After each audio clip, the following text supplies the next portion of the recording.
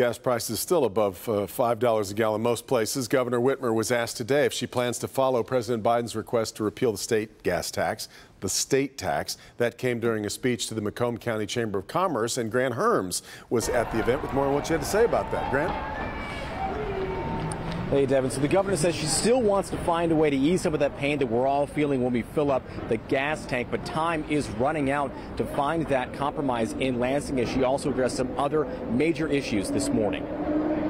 Governor Whitmer focusing on family and the economy in Macomb County, talking to the Macomb Chamber of Commerce, again backing President Biden's ask to suspend the federal gas tax and pushing for a stop to the state's sales tax on gas.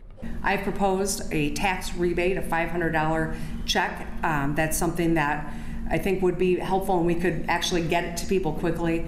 I've also suggested eliminating the sales tax on gas, which is a smaller over time relief. Michigan Republicans have repeatedly urged the state to end its gas tax, including sending a bill to Whitmer's desk. The governor vetoing that bill back in April, saying it would put too much of a hole in road funding, effectively stopping construction. Whitmer also making the economic case for keeping abortion a right in Michigan.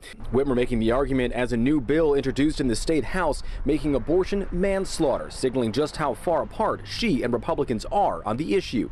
Ensuring that women have bodily autonomy and equal rights is crucial to our ability to attract and retain talent as well in Michigan. She also signed a sweeping package of child care bills into law. We can't even agree on the time. I'm going to round up to 11 o'clock.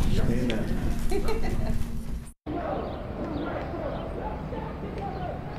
Now, we did try to talk to the governor today, but we were told she was unavailable. She did tell the crowd, however, that negotiations are still going on when it comes to that sales gas tax here in the state of Michigan. But the clock is ticking. The legal deadline for the state budget is the end of this month. In downtown Detroit, Grant Herms, Local 4. Exactly right. All right, Grant.